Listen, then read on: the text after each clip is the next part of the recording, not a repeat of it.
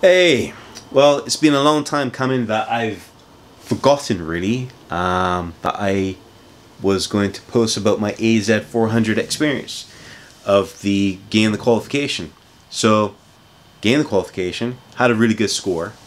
What can I say about it really? I mean, I posted it on LinkedIn some time ago, and there was something that was bugging me about gaining the qualification.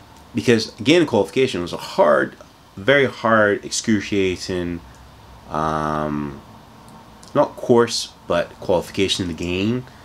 I went through all the modules. So the content that I used was, I use all the free content from the Microsoft. I signed up to Azure-DevOps because that's what the exam is primarily about. I've got over, I think, 6-7 years experience about, Azure and DevOps and the whole ethos about it. But I think the point of this video that I'm trying to actually say is that, look, these qualifications that people gain, the sad thing is, as soon as you gain the qualification, it's renewed, updated, or redundant, obsolete. Seriously. I mean, it's a crazy world we're living in today. So I've passed the qualification, I've got the qualification, but literally 2 weeks afterwards, they updated it. So I thought, screw that, dude. I am not spending more time updating that qualification. No way. No way, Jose. And I thought, well, why do these certs anymore? I mean, everyone's doing them and posting them on LinkedIn and just saying, hey, look at me. I've passed the qualification.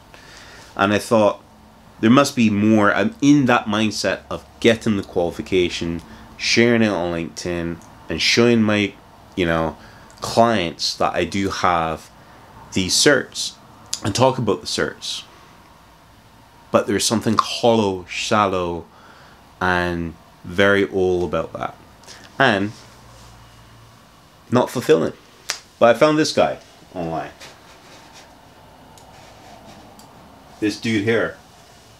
Python programmer. Now, the reason why I'm showing you this gentleman is because I'm taking a line from him and I can't take credit from it.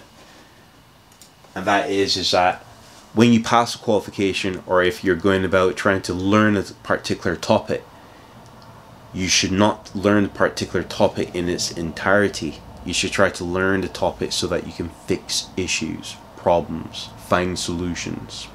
So I'm mentoring, I think my count now is 15 people on a monthly basis.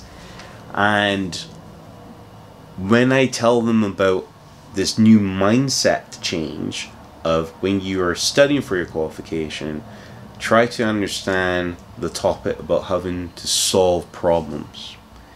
It makes it more enjoyable. It's actually adding more value to their clients. And is a way better approach. So if I help you today, great. I'll be making more content. I'll be telling you about things I have found in the industry that's changing because of COVID. More work from home, which is awesome.